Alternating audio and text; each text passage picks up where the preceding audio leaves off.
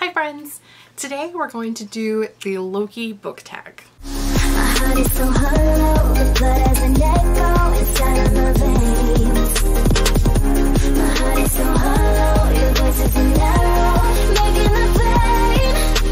This tag was originally created by Eric at Breakeven Books, and I will link his original video in the description box down below if you would like to check that out, which I highly recommend you do. If you don't know, which you all already know, I'm obsessed with Loki. Okay, to be fair, I'm obsessed with Tom Hiddleston. He just happens to play Loki really, really well. I have a problem. I also have a flash, so if you hear really heavy breathing, that's the dog, not me, okay? Yeah, so I have a weird obsession with Tom Hiddleston, his portrayal of Loki, a lot of his other portrayals as well. It's a thing. So when I seen this tag, I was like, yes, must do. So today I bring you the Loki book tag. The first question is Mischief, a book with a mischievous character. For that I went with the Witchland series. This is the fourth book, Witch Shadow, but the character is Prince Polly.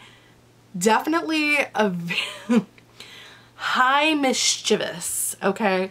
An extremely mischievous character.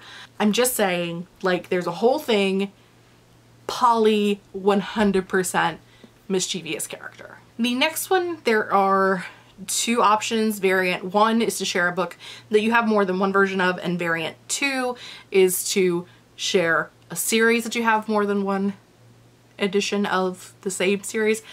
You know me, I'm doing both because that's how I live my life. So for a book that I own more than one copy of, I have Undead Girl Gang by Lily Anderson. This was the original hardback edition, and then this is the paperback edition that is the new release. Basically, it's like she was wearing the jean jacket, and this is the close-up of the jean jacket. I love them both. I had to have, like, this is like an amazing ass cover. When they announced that they were releasing this cover, which has the main character on it who is a self-described fat Latina character, and I knew they were putting her on the cover, and they have an actual plus size Latina model I had to have it because reasons. So that. As for series, I have multiple series that I have multiple editions of. I thought this was going to be the easiest one to show you, but I don't know that that's accurate. But we're going to go with The Dark Artifices by Cassandra Clare. Why did I pick like the heaviest books that I own? Whose decision was this? Oh right, that's mine. It was mine. So I have the original hardcover editions of the trilogy that are chunky AF boys, let me tell you. And I also have, I'm gonna put these down because I'm not holding them all at the same time. It would be impossible. I also have the paperback editions that have the step back and the pretty spines. So hardcover,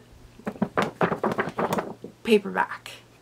Next is Prune, a book that you recently got rid of or are planning on getting rid of. I don't have anything that I have recently gotten rid of, but one that I do plan to get rid of is Where Dreams Descend by Janella Angelis. This book, I think, came out last year.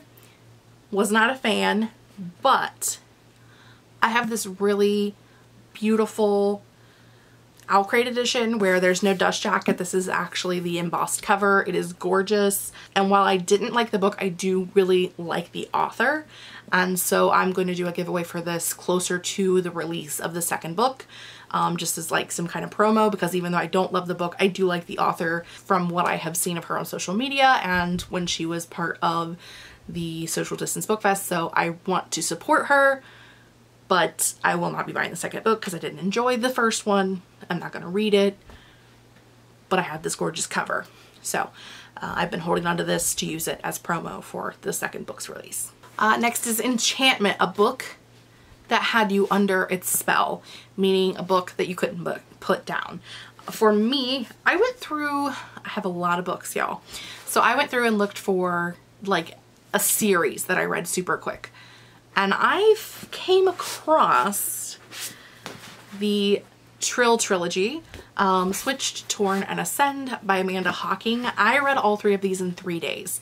In 2017, I think, maybe 2016. It's been a minute.